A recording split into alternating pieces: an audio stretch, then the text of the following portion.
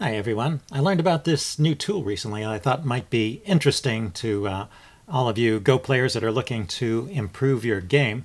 It's called Go Review Partner and it's a free program. I learned about it on OGS. I was reading the OGS forums, the online Go server forums, and it just got mentioned in a discussion there and I thought it sounded pretty interesting and I went to check it out. So this is the homepage of Go Review Partner, and I will include a pointer to this page in the description, and there's just a little bit about it on the front page, and then you can go to the documentation here, or you can go straight for the download here. So let's well, first let's say what it does, and there's a pretty decent description of it in the documentation. It's a two-step process where it will take an SGF file, which is a file that has been created to record your game. You can download these. For example, if you play a game on OGS, you can find a game there and download it. And it runs it through a Go engine. You get to choose which one. I'm using Leela for this example. And then it produces an annotated file. They call it a RSGF file. And then phase two, you can go through that file using this program, and it shows you the computer suggested alternative moves at each step. So pretty interesting, I think. Let's go back to the home page and talk about the download. So I just chose the first option for download. It says if you don't know what bot to pick, go for this one. AQ, I just saw Haley played a game with AQ and it beat her. So AQ is obviously a pretty strong program as well. I was just more familiar with Leela. And then there's options for these Go engines as to whether they use the CPU only or whether they use the GPU, the graphics processing unit. And you know, I don't know if you have a GPU that's worth using. You can probably get a speed up by downloading one of these two options. But this download is complete and only uses a CPU, so it's probably the most flexible, most applicable to all environments. The program itself is actually just Python scripts. So if you want to run it, it uses Python version 2. So if you already have the latest version of Python, well, latest version 2 of Python, because there's also a version 3, already on your machine or want to install it, you can run it directly from the source code. And in fact, these downloads, they just are a zip file which includes the Python interpreter and a user interface library and the Python code, and you just unzip it. And the place I unzipped it to, this is important, this is on my PC in the C drive. I created a directory called Go Review Partner and unzipped it there, and it created this more elaborate name, Go Review Partner v0.1. That's the version of Leela with no GPU. And then in that directory, there are subdirectories, but then Go Review Partner itself is what you run. The reason why I'm mentioning this in some detail is because the first time I downloaded the program, I downloaded it into program files. I mean, the first time I unzipped it, you know, I just downloaded it into a downloads directory, but then I unzipped it and I unzipped it into program files, and the program failed. And here, I'll go ahead and run it and I can explain better what happened. So when the program runs, you saw two things come up there. Basically, this is the Go Review Partner, this small window here, and then this larger window here has output. This is the output from the Python interpreter. And what happened when I tried to run it is that this window would flash up and disappear too fast for me to read it.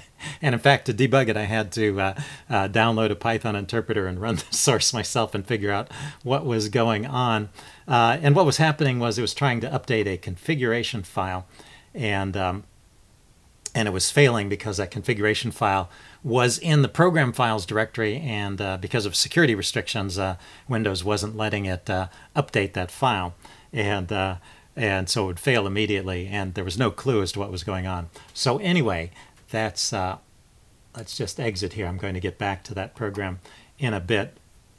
But that's the point. When you download it and you unzip it to a directory that you create, either in your home directory or directly on the C drive, but be sure and create it somewhere where you have write access to all the files that are created there. Okay, so let's go back to the homepage of Go Review Partner. The most useful link here after the download here is the documentation page. So that is right here. And it has a pretty good description of what Go Review Partner does. So let's go through this step by step. First of all, let's go to the online Go server, and I'll show you how you can get an SGF file. So here we go. Here's the online Go server. And if you go to your profile, at the bottom of your profile, it has your game history. And this is the game I'm going to be reviewing. This is the game I played in DDK 76. I think I called it Clever Invasions, DDK 76. And if you click on that, it shows you the game here. And then on the side, you can download the SGF file. So that's how you can get an SGF file, and you can save it to your machine. So I just wanted to show that step. So let's kill that. And then let's go back to Go Review Partner. And I've already run this once. I did this step of running the SGF file on the running Go Review Partner on the SGF file. And that took about an hour. So that's a thing that you want to just let run and go away. It might have been faster than an hour. That was just kind of the initial estimate when I started running. It said it would take about an hour, and I went away and I came back and it was done. It might have been faster. It seemed to be going pretty fast at first, but hard to tell. And then you can review that file with this button. But first, before you run the SGF file, you might want to check out the settings here. So let's go through the settings. The settings come in two categories. There's the generic settings, the general Go Review Partner settings, and then there's the settings that are specific to the engine that you're using. So what I set here is, these are the parameters for the analysis. The number of variations to record during analysis. I set this all the way down to 5. It actually starts at 26. They give a letter to each alternative at each step in the game. And so 26 is letters A through Z. So that's a lot of alternatives to look at. And I figured for my purposes, I only want to look at a few top choices just to try and gain some insight. And then real game deepness. I think that shows how many moves ahead that it will show how many moves ahead it will look. Once it's looking at an alternative, it says, well, this move is the best move at this point. It will also show how it expects the game to progress for the next few moves. So you can increase that if you want to look deeper at each alternative.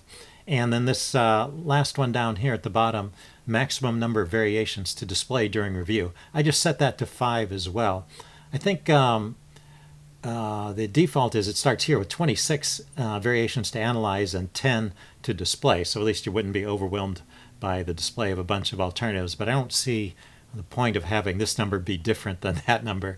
These are the numbers this is the number of variations you're going to analyze and create during analysis. And this is the number of variations you're going to display when you review it. So those are the generic settings, and those are the changes I made. And then I downloaded Leela. I chose the option where Leela was downloaded, and I left these options unchanged. This is how you can control how much time it spends on the game. So if you wanted to increase this to 20 seconds per move, then the process might go to 2 hours or 3 hours. I don't know. It'll take longer, but you will get presumably a better quality answer. So I left it with these default values of 10 seconds per move and 3 seconds per move on the review. I'm not sure what it's doing during the review where it needs this parameter, but in any case, those are the settings I used. That was the default, and it seemed to be pretty responsive. So let's go take a look at the game. I already did the step 1 of running the SGF file analysis on that file, and it creates an RSGF file, the review file, in the same directory. So I can go to the directory where I've stored all of my files by clicking on that. And this is the RSGF file it created after I analyzed that SGF file. So let's open it, and you'll see what this program does. So let's move this.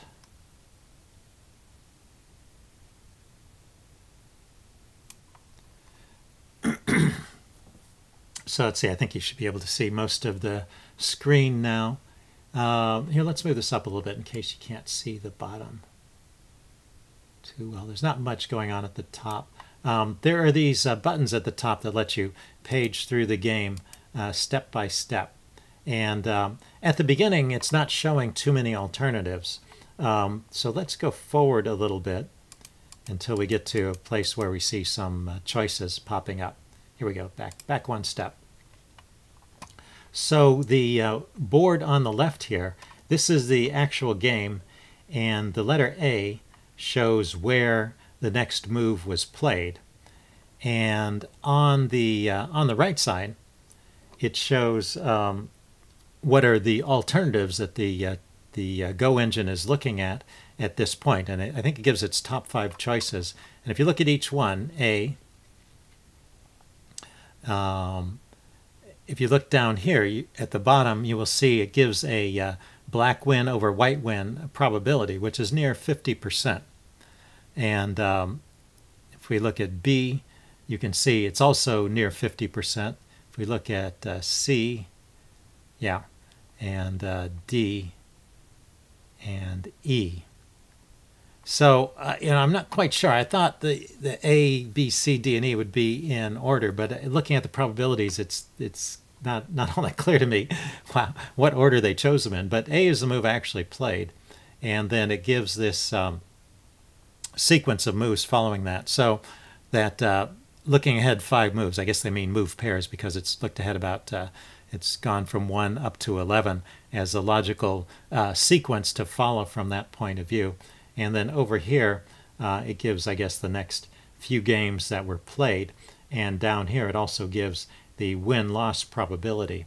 So you can step through 10 moves at a time, or 5 full moves, 10 half moves. And you can watch the probabilities change. And during the early part of the game, it looks like I was doing well. I had the white pieces, I think.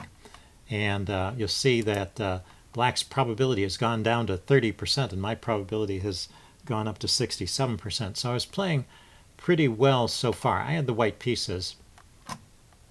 And here, there was one point I wanted to look at in particular. Remember, Black was playing all of these invasions, and when Black invaded here, I blocked, and then Black played somewhere else down another corner. And then I played away.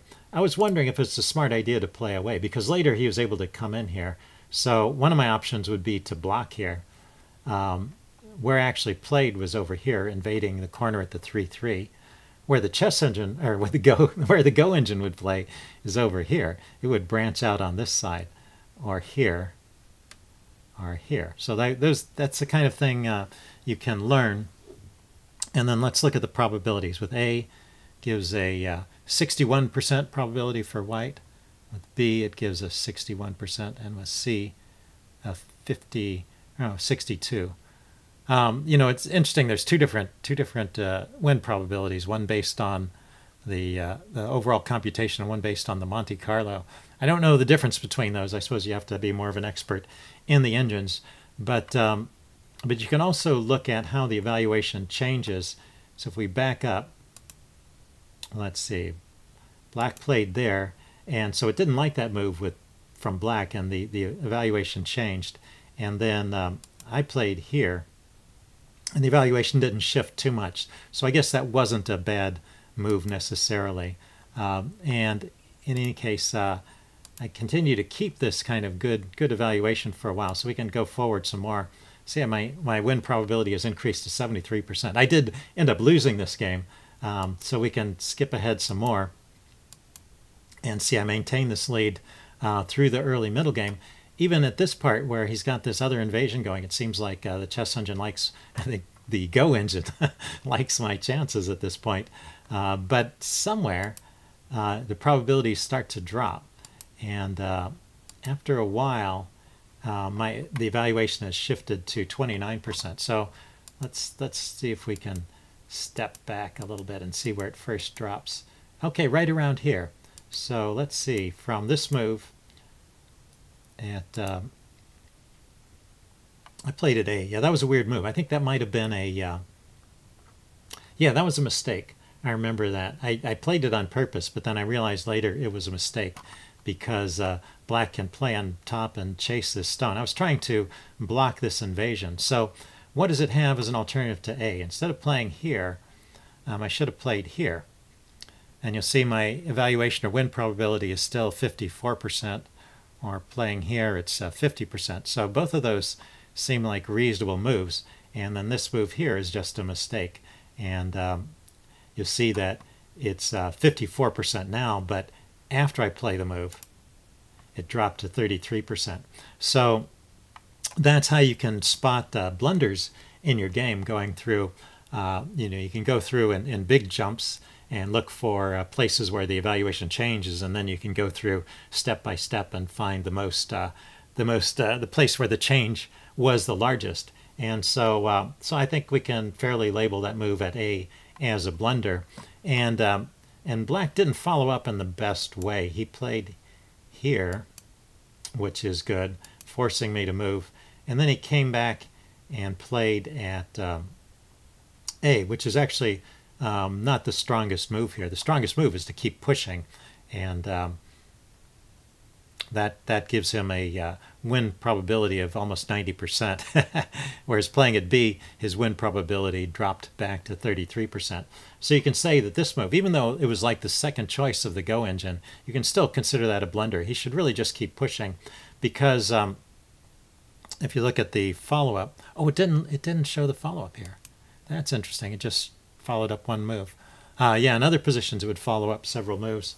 But the thing is, well, he can just capture these stones after I block, so he can just keep coming. I don't have any good way to stop this stone from coming forward and just eating up more territory here. So so that's what black should do there. Anyway, at a certain point in the game, the winning probability drops so low. Let's see if we can get to that point. There, it's down to 6%, down to 4%. At some point, yes, here we go. For this position, Leela would resign. So I think it has a 0% probability of winning at this point. But one of the options you can choose is to keep evaluating after that point. And my opponent doesn't play the best moves in every case. And so in certain positions, okay, no, I guess it didn't show up. I was going through it once, and I thought I noticed a place where it said, well, Leela would resign here. And then I went on for a few moves later, and it was playing once again and having some probability, although small, of winning. Anyway, that's it for this video. I thought this was pretty interesting, and if I can figure out how to use this to improve my own games, maybe I will do some example reviews of my games. But I just wanted in this video to give you a flavor of this program and give you some hints as to how to avoid problems when you first install it and run it, and also just to let you know about it. Hope you guys enjoyed it, and I will see you later.